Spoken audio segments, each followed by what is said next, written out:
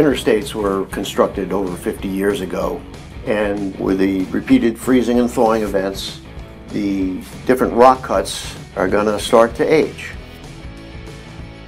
We never know exactly when a rock is going to fall, unfortunately, but some do pose more of a hazard than others.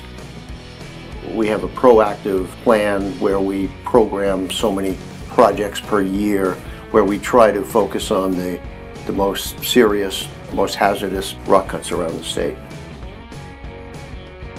One of the strategies that we use the most was high scaling. We had a specialty contractor come in. They suspend themselves on ropes, they do rope access work, and they rappel down the slope with pry bars. They can get in the cracks, check them to see if they're loose.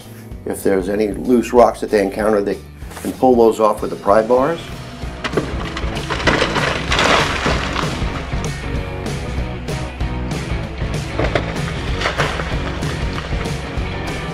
They've also got airbags, and these are heavy-duty rubberized bladders, really. And they just slide that into the crack, and then they pressure it up, and this thing blows up like a pillow. And that action right there will help to push the rock off of the slope, and we can get rid of that loose rock.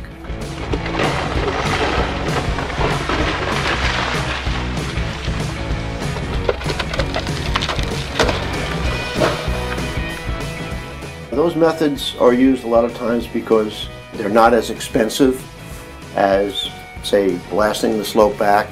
They're not as invasive as blasting a slope back. And this high scaling from ropes doesn't require a whole lot of area at the bottom of the slope for staging equipment. And that way we're able to keep the roads, both lanes, usually open. So we're whittling away at these the worst rock cuts. And I think we're doing a good job in proactively identifying the worst actors and making sure that the roads are safe.